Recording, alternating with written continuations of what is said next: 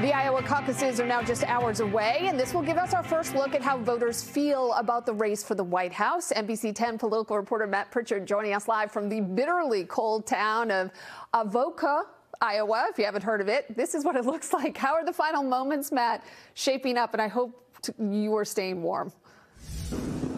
One single word, and you sort of hit on it there, cold. It is cold here in Iowa. It's cold for us, the candidates, the voters, everyone that is going to take part later on tonight. We've got a lot to watch for, but take a listen to what voters told us about what they're expecting once they get inside their precinct.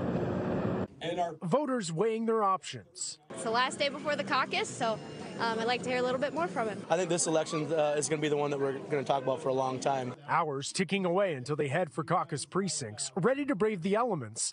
It is cold, but caucus supporters are a different breed. And for some, support wholeheartedly their candidate of choice.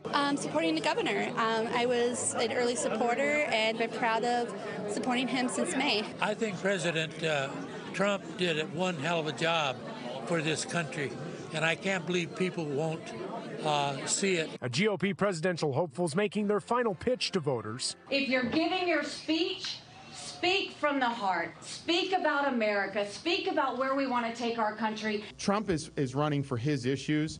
You know, Haley's just doing what the donors want. I'm running on your issues. Both Nikki Haley and Ron DeSantis aiming to put a dent in former President Donald Trump's nearly 30-point lead. Now, analysts say Haley has more wiggle room. Even if she finishes third, she's got that ticket punch to New Hampshire with the coalition that she's building. Ron DeSantis needing a more substantial momentum boost. He has put so much focus on Iowa. If he doesn't get a second-place finish, he will likely have to take a hard look at his campaign.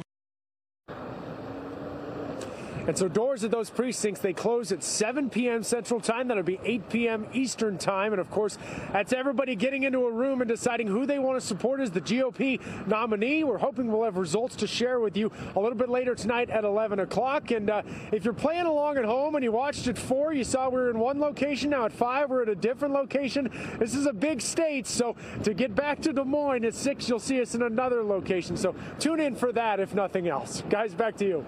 The travels of one Matt Prichard. Stay warm out there, Matt. We really appreciate it. Of course, after Iowa comes the first in the nation New Hampshire primary, and the candidates are wasting no time getting to the Granite State.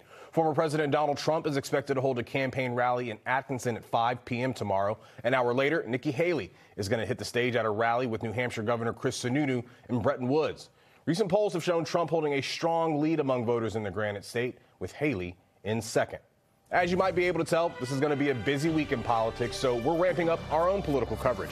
Beginning tonight, At Issue will be live to cover the biggest stories from the campaign trail. We'll have guests, live reports, and analysis ahead of the first in the nation New Hampshire primary, as well as tonight's Iowa caucuses. The show begins at 7:20 tonight, immediately following Voices on King, a documentary being run right here on NBC10 Boston. And as always, you can catch us every Sunday morning at 11:30, right after Meet the Press.